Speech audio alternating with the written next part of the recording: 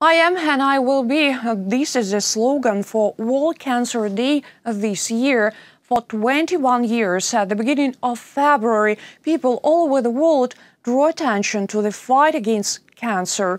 In Ukraine, more than 1 million patients are registered in cancer centers, and every year, 14,000 Ukrainians face this diagnosis for the first time. Cancer control is a priority for the Ministry of Health.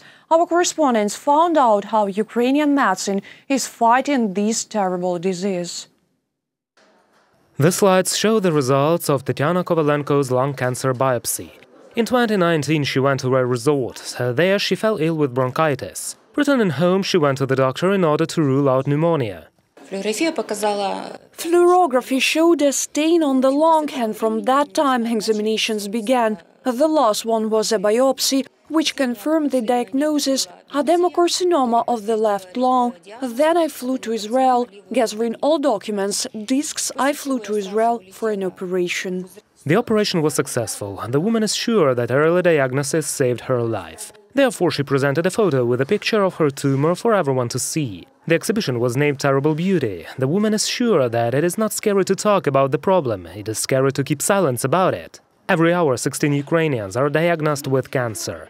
The increase of the state funding for the fight against this disease and the purchase of medicines are projects that the Ministry of Health has successfully implemented. For the first time this year, the ministry purchased a patented drug for the treatment of kidney cancer. Those patients were doomed to the financial toxicity of the treatment, since the treatment is usually lifelong and very expensive. They've already added 9 molecules in 2021 for the treatment of adults and 6 molecules for the treatment of pediatric oncology. The main problem for Ukraine is the issue of early diagnosis of cancer diseases. According to doctors, out of 14,000 annual revealed cases of cancer, a third part is diagnosed too late. Because of this, mortality from cancer in Ukraine is higher than in Europe. Therefore, this year, the program of medical guarantees for the early detection and treatment has received more than $179 million. Since April of 2021, the services will also be provided under separate packages for the diagnosis and treatment of oncohematological diseases, and prices will be significantly increased. For example, tariffs for the diagnosis and chemotherapeutic treatment of cancer will be divided into treatment for adults and children. It will cost $900 for adults and nearly $3,100 for children. As for oncohematological diseases, the prices are $1,600 and $5,860 respectively. In 2021, the National Health Service signed contracts in the sphere of oncology with 118 medical institutions. The state is ready to fully or partially pay for the diagnosis and treatment of cancer in those clinics.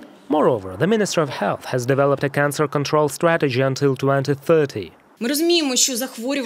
We understand that cancer morbidity and mortality can be reduced through a nationwide systemic approach to prevention, early detection and affordable diagnosis and treatment. It is for the implementation of such approaches that the draft national strategy for the control of cancer until 2030 has been developed. The document includes a list of measures aimed at cancer treatment in Ukraine. It has already been signed by Health Minister Maxim Stepanov.